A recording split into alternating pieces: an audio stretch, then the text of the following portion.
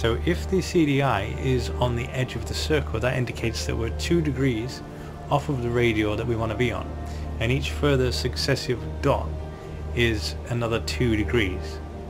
So for example, here you can see that the CDI is approximately on the left edge of the inner circle on the OBS instrument.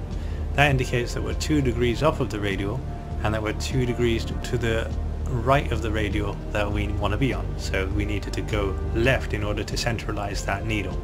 So that would put us on the 178 radial rather than the 180 radial. So in order to re-intercept the correct radial, what we need to do is turn to the left to centralize that CDI. So what we do is turn left. We could go approximately heading of 330 being this far from the VOR, as we're approximately 30 miles away from the VOR.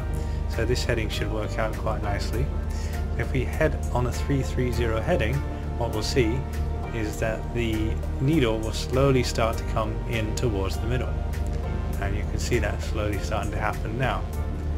So then it's just a matter of maintaining this heading until that needle's more or less centralized, depending on how far you are from the VOR. At this kind of range, 30 miles, I'll wait until it's pretty much bang in the center and then make the turn